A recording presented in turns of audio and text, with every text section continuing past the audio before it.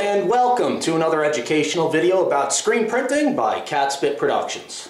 Today's video is an experimental video. A lot of you have asked me in the past and in the present, of course, about a heat press. Can a heat press cure Plastisol inks? And I have been told by several people, that they do this, and I've read a little bit about it online, and I've talked to some people who've done it, and they say it's possible. So I thought we would try it today, just as an experiment. Now, we're going to try to make this video pretty quick because I'm in between print jobs, so I got to set up a job. So we're going to print white ink on a black shirt. I'm going to use my heat gun to dry it to the touch. Okay, and then we'll use a heat press to do the final cure. Okay, and I would suggest for this that you would use a piece of Teflon sheet, but all I have today is craft paper, and it's a heavy, waxy type paper. So I'm going to use this, but I think a piece of Teflon, the Teflon sheets that you get with heat presses, would probably be a more ideal piece to use on top of the Plastisol ink, okay? So let's quickly do a little print with the Catspit screen, and then we'll go over to the heat press and press it and see what happens. Okay, so we're gonna do a little test print here. Make sure you have a little spray tack, of course. I got a rag shirt here. This is just a shirt that, got ruined or something. So we're going to do a test print on here, and it's probably important to note that, using this method to cure your shirts will be very slow. So that's the only thing. And also, my off contact and all that, I didn't set any of that. This is just a test print, so this screen is actually bad. I gotta chuck it. It's still that one screen that has a tear in it. So I just need to chuck it. I've just been really busy, so I haven't made a new Catspit screen, but we'll do that. So there's a pretty decent print. What I'm going to do is I'm not going to double hit it or anything. I'm just going to lay down a little bit, do a putty job, as we say. Okay, flood it a little bit in there, and then a light stroke that will leave a lot of ink on there. Okay, so now I got a good amount of ink, probably too much in some areas, so I might stroke it again just to take a little bit off over here. Okay, now, yeah, let me do that. It's pretty high. I mean, that left a bit of ink on there. All right, that's a little better. All right, it's not the most perfect print because my off contact is all goofed up, but it'll be sufficient to do this little test just to see whether or not a heat press can cure, all right, the Plastisol ink without, affecting it badly. So I'm going to do a little heat gun and dry it to the touch, and then we'll move over to the heat press and just press it and see what happens, okay?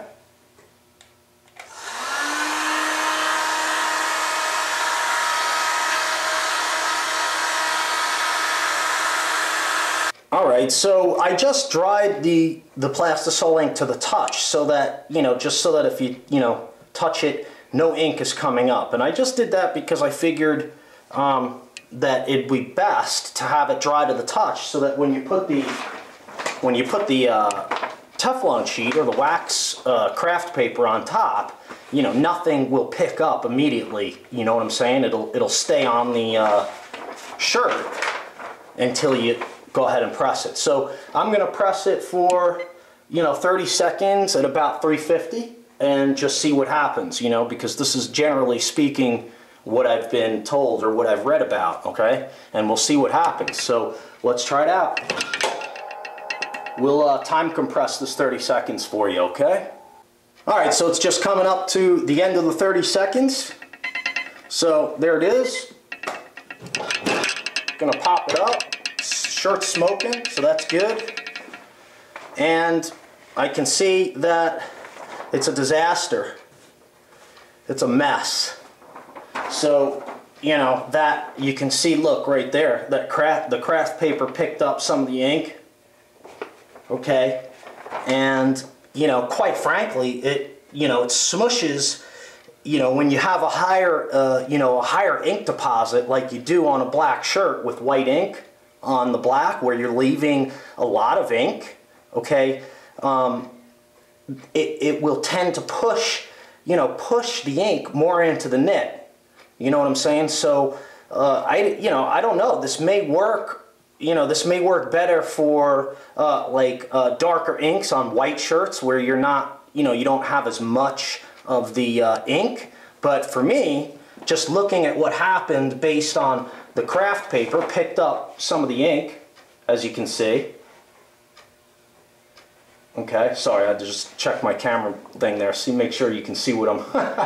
All right. Okay, so, and the print looks like hellish compared to what it was, okay? So, I don't know. I would say that it's possible, but more likely that you're going to get better results with print jobs that have less ink volume, so that you're not taking a volume of ink and smushing it and spreading it out. You know what I'm saying? So this may work fine for black ink on white shirts, or red ink on white shirts, or something like that, where the volume of ink is much less. But from what I could see, you definitely need a Teflon sheet, and it's cured. I can see it's cured. The ink is cured. It's stretching, right? But the print doesn't look good, and it picked up some of the ink. So I would say definitely have a Teflon sheet, reduce the pressure, and try not to have such an ink volume, and you might be able to do it, but it's going to be very slow. So that's interesting, very interesting. So like on a multicolor, where say you had a white underbase and you're laying a bunch of ink on top, probably would kind of ruin the resolution or the clarity of the print. Okay, so that's kind of a cool little experiment. It definitely cures the ink. That's cured.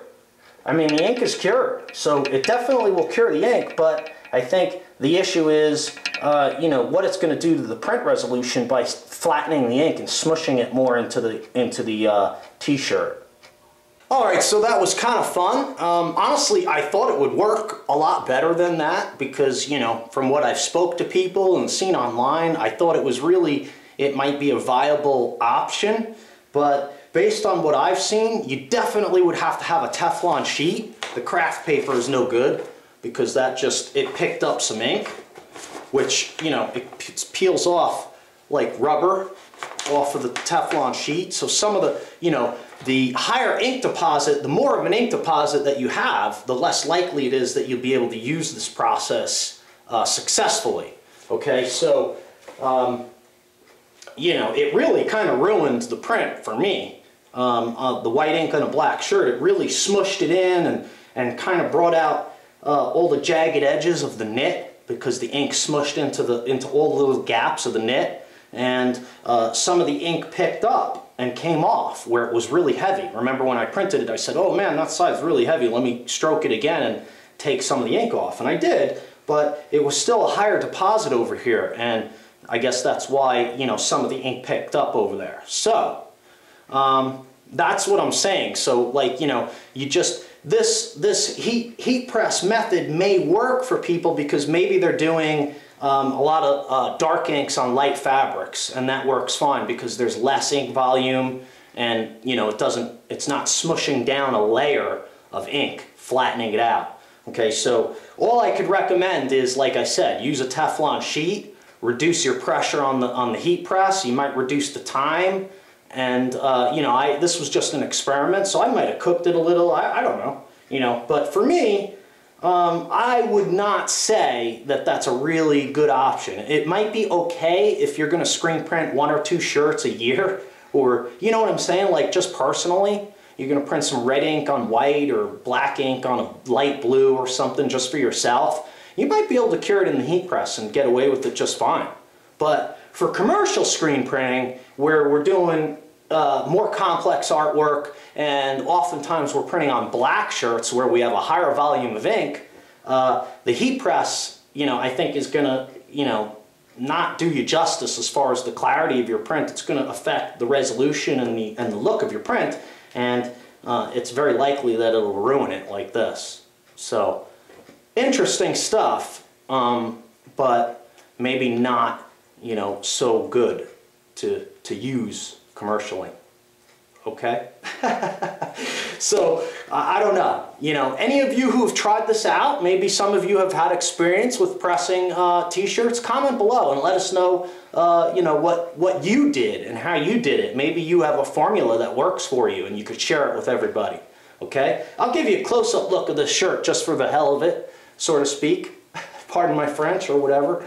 And, you know, you can see how it really kind of ruined the print. Okay? I'll give you a quick close-up. And thanks a lot for watching, and we'll see you next time. If you like what you see, comment below, rate, thumbs up, and always subscribe, please. I really appreciate that. Thanks a lot for your time and attention, and we'll see you next time.